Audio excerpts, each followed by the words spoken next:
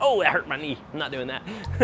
What's up, everybody? It's Chip here with Main Street Mower, and behind me I got the 2000 series and the 4000 series. This is the recently updated, renovated 2023 model, and we're gonna go over some of its features and some of its competitive advantages, and we're gonna talk a little bit about some of these things. So the question is, why should I buy a 2000 or why should I buy a 4000? And which one's for me? What type of customer am I? And what's the difference between them? We're gonna get into that today. Stay tuned.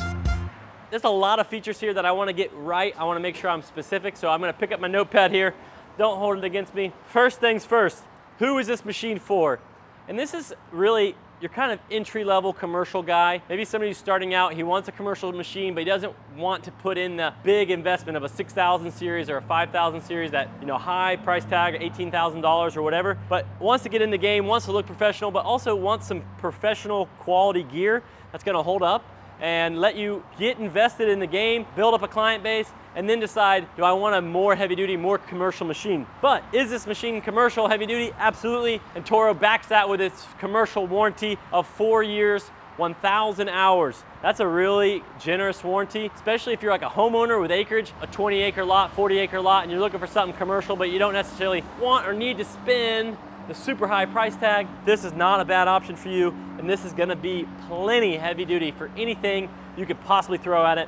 Guys, this is an all new deck that Toro came out with. It's still a turbo force deck. It still operates, it still has the extremely great cut quality that we're used to and expect from a Toro, but the old 2000 series had a mixed thinner top than it did the sides, and the new 2000 series, they just gave it the full 7-gauge deck. 7-gauge on top, 7-gauge on sides, and they reinforced the bull nose. They made it longer, and they added some really cool features here. Instead of a sticker, they added a nice just styling plate where it shows your deck size. It won't fall off, won't peel off. I think that's some great styling. Beefy, intimidating.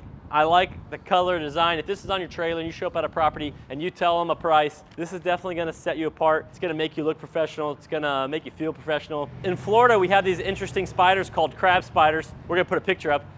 It kind of looks like a crab spider, which I think is one of the coolest spiders in the world. Oh, come on. So 4-year, 1,000 hour warranty, 7-gauge deck. Has the same I-beam construction as we're starting to see on the Toro's new lineup. We see it on the 4000 series, we're seeing it on the 2000 series. It definitely looks strong, it feels strong. It's a beefy design. They say it's much stronger than the old style. It has a 7-gallon fuel tank. 7 gallons, that's a lot of gas. They have a deluxe suspension seat. Same seat you see on the 4000 and even the 5000, 6000, it has the same seat. Has Hydrogear 3400s. Hydrogear has been making great pumps for a long time. They're used on many brands, and Toro's been incorporating them lately on some of their more affordable models like the 2000 series. They're an integrated wheel motor pump, and they work fantastic, and these are 3400s on here. On the rear, you'll see a 2-inch bumper hitch. So you can put a 2-inch receiver in there. It's made or rated for 80 pounds of tongue pressure, and it can tow up to 250 pounds. So you could put a little trailer on it, haul it around your yard, put a bunch of debris in there, and use this thing multi-purpose. Can it hold more? I don't know, probably, but what it's rated for is 80 pounds of ball pressure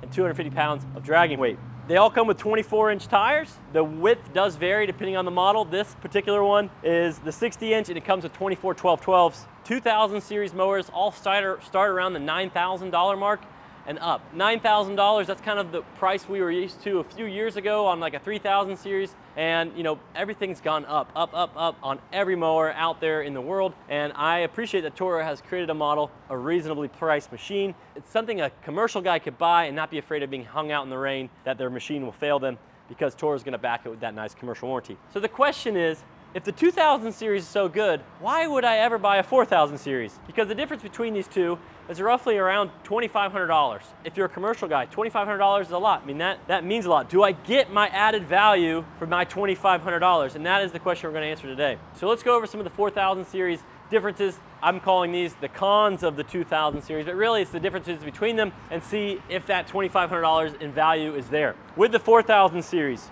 you get a hydro reservoir. Basically, I'm able to see how much hydro fluid is in my hydraulics. I'm able to change it easier. And that is a feature of the 4000 series that I really appreciate. That is not included on the 2000 series. So it's slightly harder to service the hydraulic system on this, which will mean a little bit more labor and could mean a little more expensive hydraulic changes. There are no armrests on this versus there are armrests on this. The 4000 series all comes standard with armrests, which is a nice feature. You're sitting there waiting for the next job, you can put your arms up. You can rest your arms as you're driving around. That is a beautiful, nice feature. It is an option for the 2000 series. If you feel inside of the frame, you can feel some bolt holes underneath there, and you can upgrade and add armrests to your 2000 series, but it is an additional piece. 4000 series has upgraded larger hydraulics. These are 4400s, and some models have 5400s, and those are much bigger, heavier duty, higher volume pumps versus the 3400s. 3400s are something you see on smaller units, but they're still a high quality pump. We have great luck with them. They last a long time, but 4400s and 5400s are going to be a more commercial hydraulic system. 4000 series has a larger fuel tank. It can hold 3 gallons more fuel. You don't have to worry about finishing that field. You're gonna have more fuel in the tank. You're gonna be able to keep going. Another advantage of the 4000 is it has 9-inch spindle housings versus 8-inch spindle housings. And I did ask Toro, is the rest of the components the same? Is the shaft the same? Is the spindle bearings the same? And they are the same, but 9 inches diameter versus 8 inches diameter does mean greater heat displacement, and they have a greater surface area on your deck, so they're a little more rugged. If you were to hit, say, a log, piece of rebar, whatever, it might not damage your deck as badly as an 8-inch. But they're still a high quality spindle on the 2000 series. It still has the same bearings as the 4000 series, still has the same spindle shaft as the 4000 series, but the 4000 series has a little bit bigger and better housing. The 4000 series is a mile per hour faster, so you got 11 miles per hour versus 10 miles per hour. Might not seem like a lot, but over time, over long areas, that adds up. Time is money, right? The 4000 series has a greater warranty. This machine behind me has a 5-year, 1,250-hour warranty. And if you get the HDX model, it has a 1,500-hour warranty. This particular one has a 5-year, 1,250-hour warranty. The first 2 years are unlimited. There is not a 2-year unlimited warranty on this, I don't believe, and it's only 1,000 hours, 4 years. So if you're a commercial guy, you get an extra year and an extra 250 hours. That's pretty valuable.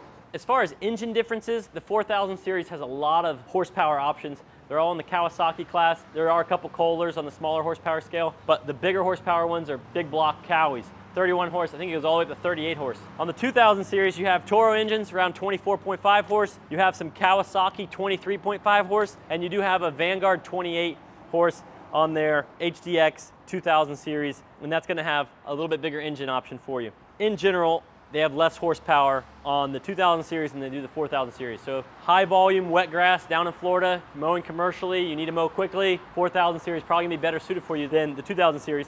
But the 2000 series, you do save a lot of money, and you just go a little slower, it'll probably get the job done just as well. Guys, both of the 2000 series and 4000 series come with suspension platform models like the MyRide. They have a 2000 series MyRide. They have a 4000 series MyRide. So if comfort is important to you, there are MyRide options on both. At the end of the day, guys, there is around a $2,500 difference between the two. If you're looking to stay within a particular budget and you really need to stay in that $9,000 to $9,500 mark, the 2000 series is a fantastic option for you guys. If you're just starting off as a landscaper and you want to stay in that $250-ish dollars per month finance plan, this is a great machine. But if you've been mowing for a while and you're a commercial guy and you're used to a 3000 series or a 5000 series or a 6000 series and you're looking for something heavy duty that's gonna cut wet grass and do a really good job of that high volume output, it is hard to beat the 4000 series. It is built more commercial. It does have larger fuel tank. It does have faster ground speeds, larger engine options, all those kind of things. But as far as build quality in general,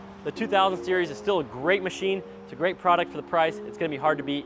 Guys, thank you so much for tuning in and watching this video. I hope this is helpful in your buying decision. We really appreciate you. I couldn't do this channel without you. We love you guys. Check out these two videos of the 4000 series versus the Hustler and the 4000 series versus the Skag with V-Ride. Guys, I think these two videos would be a perfect video to watch after the one you just watched now. We test all kinds of things, ride comfort, mowing in heavy grass, all these types of things. And just click on your left or on your right and it'll take you straight to it. Thank you for watching.